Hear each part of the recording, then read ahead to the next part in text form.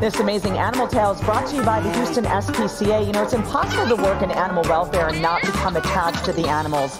Many employees at the Houston SPCA are the first to step up if an injured or sick animal needs attention in a foster home. That's right. When Percy arrived on their 24-hour injured animal rescue ambulance with terrible injuries to both back feet, vet tech Alyssa was there to clean and bandage his wounds. When he was diagnosed with ringworm, Alyssa volunteered to take him home so he could be treated. Well, Percy is only 8 months old and he's already been through so much, but his gentle demeanor hasn't wavered. Both of his back feet sustained damage, but one leg is expected to heal fine. The other, though, will be amputated as soon as he's stable enough for surgery. What a cutie. Percy still has a long recovery ahead, but with Alyssa by his side and the Houston SPCA at his back, his future looks bright. If you'd like to learn more about how the Houston SPCA helps local animals in need, log on to their website, houstonspca.org.